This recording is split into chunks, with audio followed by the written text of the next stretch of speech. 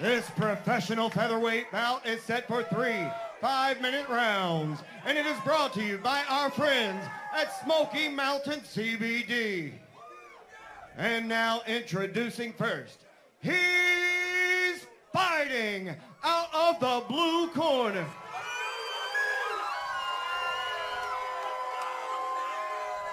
He steps into the cage tonight with a professional record of 6 wins and 1 loss.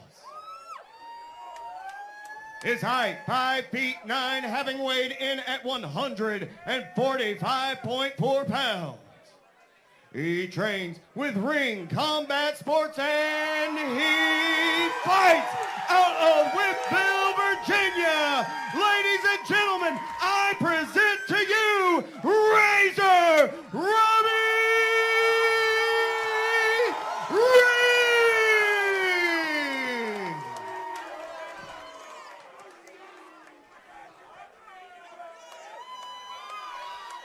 And now, his opponent, across the cage and fighting out of the red corner. He steps into the cage tonight with a professional record of 7 wins and 8 losses. He steps into the cage at a height of 5 feet 7 inches, having weighed in at 144.8 pounds.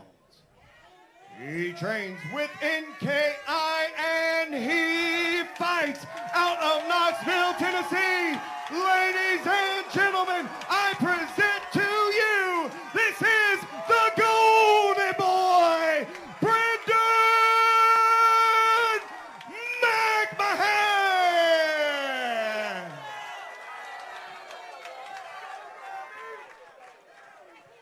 Your referee for this professional bout will be Big Luke Wilson.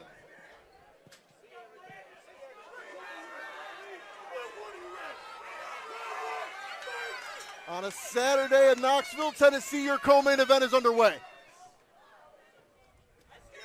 Yeah, interesting. Robbie Ring's been very vocal about how he plans on getting back to his grappling, so just a matter of when is he going to look to set it up. Loves that Darce. He briefly thought about it, but McMahan is well-researched, he's well-trained, and he knows what Robbie's setups look like, so important for McMahan to just kind of free some space and get back to range if he can. Yeah, McMahan only been submitted twice in his career, and that was some time ago. Yeah, McMahan also cornered Dusty Little when Dusty Little fought Robbie Ring, so there's a little bit of familiarity there, and Robbie Ring caught him with the Darce choke. So again, for McMahan, these are things that you've seen before. You've been able to review the footage, and now that he's got it back at distance, this is where he wants it. He's going to have to get a little real estate here, but beautiful jab sneaks through. If he can land something to get Robbie Ring questioning himself, it would serve him well, but Ring is just such a top prospect. He does everything so well, it's hard to find where the weakness is. Nice high kick there from Ring. Oh, and a beautiful clubbing overhand right from McMahan. Yeah, puts a little redness on the left eye there of Ring. Yeah, and again, if this becomes a punchy-kicky match, I think McMahan's comfortable with letting Ring, not let him hit you, but if you want to exchange 1 for 1, 2 for 2, McMahan's got some power. He's got that karate base. He's very comfortable as a striker. And his 2 shots that he lands, they're going to do a lot of damage. Nice job by Ring there on the feint for the takedown, throwing a nice 3-punch combination. And then a left body kick, that'll do some damage as well. A little redness on the face of the Golden Boy as well. Well, they're definitely both in a proper fight, no doubt about that. Robbie Ring visually looks like the bigger man in there. Of course, he's taller, but he put on about 14 pounds between weigh-ins, so he's about 160 pounds in there. And if he can just lean on McMahan against the cage here and slow him down a little bit, then maybe one of these takedowns are going to materialize. Yeah, I think we kind of noticed yesterday that there is a sizable size advantage, no pun intended, in favor of Ring, and he's landing some nice knees right now in the clinch. Beautiful work from the clinch. Obviously, Robbie being the bigger, stronger guy in that clinch, is he's making McMahan just leaning on him and draining him out. But that tie clinch allows you to get off. Beautiful knees to the body, and Ring is just growing in confidence now. Yeah, Ring, if you watch him on social media, you can tell this guy, he's in the gym constantly, and cardio should look to hold up here. Yeah, at the questionnaire yesterday, they kind of asked him about getting back to your grappling. He's like, listen, I'd love to do exactly this, but I'm comfortable wherever the fight takes place, and you're seeing that comfortness. Yeah, takedown there for Ring. McMahan overcommitted to a right hand. Robbie timed it perfectly, and now he finds himself on top. Yeah, again, it's just smart thinking. I mean, you spend 2.5 minutes striking with this guy, giving him a false sense of this is going to be a striking match. And then as soon as he overcommits, just for a moment, beautiful level change by Robbie Ring to plant him on the ground. And now he's got 2.5 minutes to get some, maybe advanced position, look for a submission, but at the very least, this is very good in the judge's eyes. The age discrepancy, too, the Golden Boy Brandon McMahan, 12 years older, right? So Father Time is undefeated. Not that he couldn't insert himself into this fight and work his way back, but right now you're seeing Ring, the size, the strength advantage, and honestly, that's what's got him in top control here at the moment.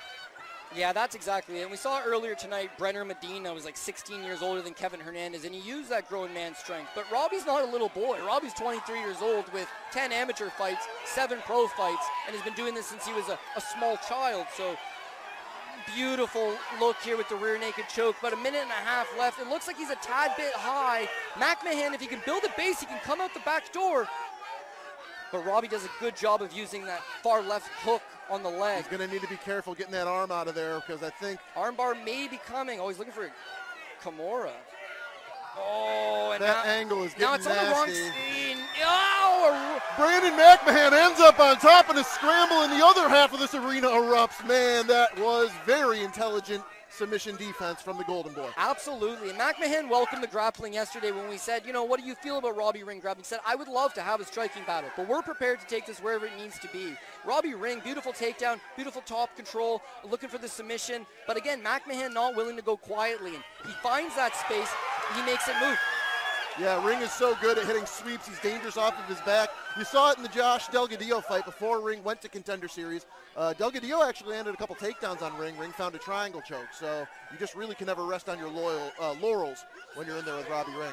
Yeah, but I mean, it's still a victory for McMahan in that he knows he could get up once. He knows he could reverse. He knows he could, kind of hang with Robbie in certain spots. And all he's got to do is just get some respect, continuously work your way back up, and then find those openings. Just like the Josh Booker fight from earlier, it's not how the fight starts, it's how the fight ends. So McMahan needs to make some adjustments, but he's not out of this one.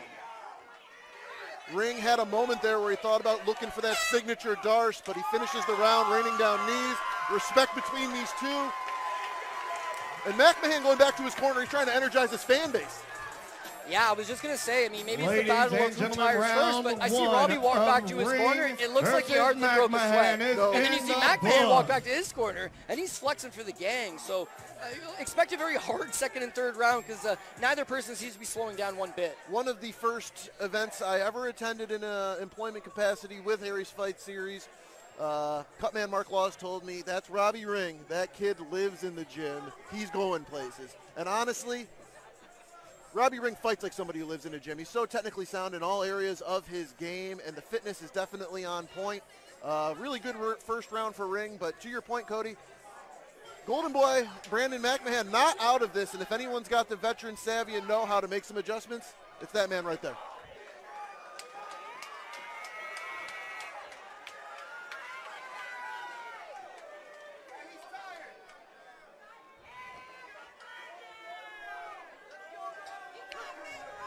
Cage door is closed. Round 2 of your co-main event is underway. We'll see how McMahan approaches the striking exchanges this time. If he's a little more conservative, knowing that Robbie can just change levels on him. Being the smaller guy is not always a disadvantage. I mean, he's got that speed in the inside. He can kind of move around. He can use that lower center of gravity to stay under Robbie. But you got to fight a flawless fight because, again, at any point you have one slight slip up, Robbie's the kind of guy that can capitalize. He's got a long jab. You see him just landed right there, and he's very focused. McMahan with another beautiful overhand right, just like he landed in the first, but Robbie just eats it like a sandwich and continues to do his thing. Yeah, that low kick there was so well timed. It dropped McMahan to the ground, and now Robbie's on top looking to initiate something. McMahan looking at the commentary table as if to say it's no big deal. Yeah, he's pulling a Frank Shamrock versus Boss Rutan from Pancras for the old school fans, where he's just having a good time. Yeah, he's not in the greatest position right now, but Robbie's hitting him and he's smiling. He's having fun in there. There needs to be just more than having a good time. He needs to work his way back into this.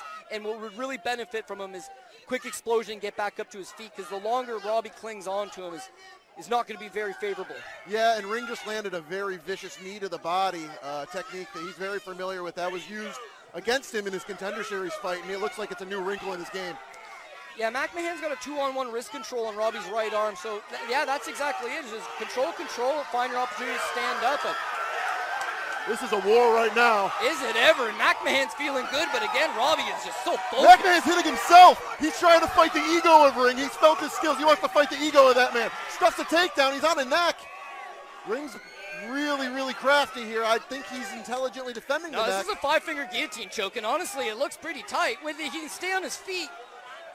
Nice little elbow. Those elbows will do him some good, but it's the battle for top here. It's he can't stay upwards. And you got 3 minutes to go in round number 2. McMahan looking like a madman there for the brief moment that he had some space. This thing's heating up, and again, there's so much time left to go, but I'm actually upset with our matchmaker, Tim Lloyd, that there's not a title on the line.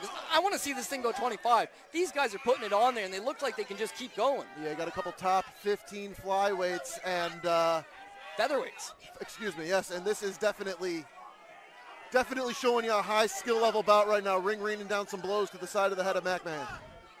Yeah, McMahan did good when he was able to get his back to the cage and land some short elbows on Robbie. But again, when he has his back turned to Robbie, there's just nothing he can do. And he can smile, and he can talk game, and it's all good strategies. Trying to, like you said, play to the ego, get Robbie to get emotionally invested and make that mistake. But again, he's got to break the grip. He's got to fight the hands, break the grip, turn into Robbie, and get back to distance, just like this. Just right, yeah, right on cue. McMahan in on a single leg now. I would bail on it and get back to striking range, because even a takedown allows Robbie to potentially hit a sweep. He needs to just separate, push away, and get back to landing that right hand. Nice little old school foot stomp. Look at that.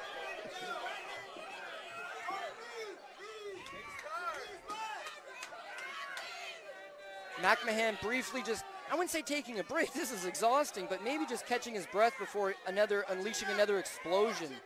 The problem with Robbie's being so tall is that it's hard to elevate him off of his feet, you know? Getting low on a single leg, it's not quite going to do it. Yeah, you might see that play out in the main event, too, with Luis Pena. He's got kind of similar features, being so lanky. Yeah, Luis Pena is 6'3", 160 pounds, right? Robbie is a lot more filled out, and again, I mean, just somebody that... Oh, that choke. Oh, that choke is going to do it. Ring beautiful. Cranked up the guillotine, round 2. Robbie Ring silenced one half of the Joe, and the other half is going ballistic right now. Well, I tell you what, I'm not so mad at Tim anymore. I would have taken a 5-rounder, but Robbie, you don't get paid by the minute, you get paid by the performance, and Robbie with a hell of a performance. If he wanted to go back and change his critics' minds, kind of put himself back on the talk of everyone's tongue, that was the performance to go out there and do it. Very solid first round. Second round, did exactly what he needed to do and found that opening for a high elbow guillotine. So smart adjustments from Robbie and the prospects back. Yeah, McMahan stayed on that single leg, and that ended up being to his detriment as Robbie was able to lock in that high angle guillotine choke and secure a round 2 victory for himself. 7-1. We will hear from the winner, Robbie Ring, in just a moment. And I'll be very curious to hear where his head's at and what is on the agenda for that man as we go into the second half of 2024. Lance Green is in the ring. To make this one official, we go to Lance Green. Ladies and gentlemen, your referee, Big Luke Wilson, has brought a stop to this fight.